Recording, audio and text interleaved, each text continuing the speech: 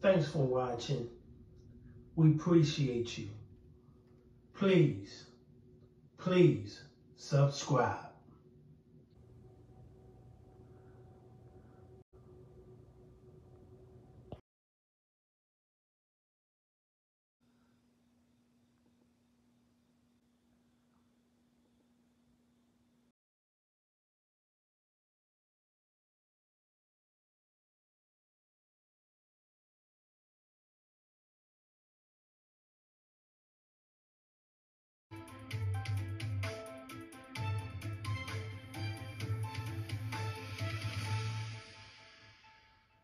Hi, Roxy Tony. Good morning. It happened at the Del Amo Fashion Center here in the middle of the afternoon, and a jewelry store inside targeted by a group of would-be robbers, but there were Marines and bystanders nearby who decided to step in, and it was captured on camera. As you can see it here, the robbery happening Tuesday afternoon inside the mall at a jewelry store. 4 suspects wearing hoodies and covering their faces, using hammers to smash the glass of the display cases and grab as much jewelry as they could. And as they ran away, several Marines and bystanders held 2 of the suspects until police arrived.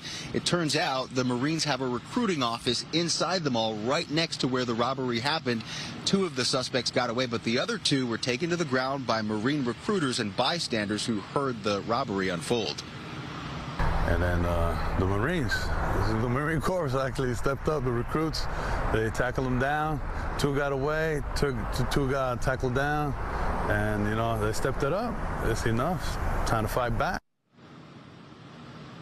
It's not something authorities recommend, but Torrance police did take to social media thanking the Marine Corps recruiting South Bay for helping detain those 2 suspects.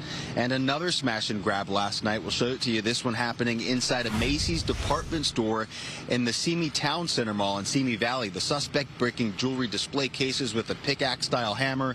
He takes off after a brief confrontation with bystanders, last seen hopping a fence with a duffel bag towards an apartment complex on the 1500 block of Jefferson Way. And here at the Del Amo Fashion Center, Torrance police say they were able to obtain a large amount of jewelry that those suspects were trying to steal, adding that they were minors. Reporting live in Torrance this morning. Back to you. All right, Mario, thanks so much.